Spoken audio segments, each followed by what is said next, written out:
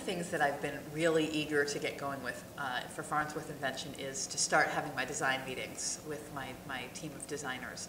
Jen Treeloff, who designed the sets for Going to St. Ives for us this season, which if you saw those, they were stunning, is going to be designing our set. And it's a really, it's a very interesting play in that, well, if you've watched The West Wing ever, you're familiar with the walk and talk hallway conversations where people are just walking really fast and talking really fast.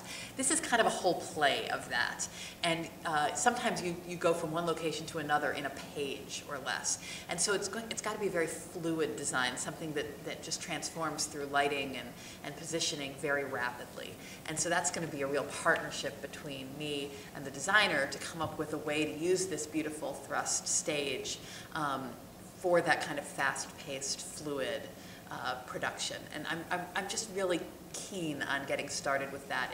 And I also think it's going to be fun working with the MFA students. We're going to be starting work with them a little bit ahead of the regular rehearsal schedule.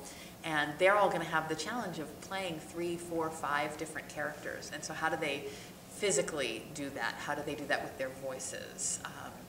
So those are the things that I'm really thinking about right now with Farnsworth Invention. I'm really excited to see this huge issue of the creation of television, and more than that, sort of the American idea of entrepreneurship and invention in this microcosm that you can have here in the Playhouse, where you can actually create that feeling of lots and lots of people working frenetically to accomplish something.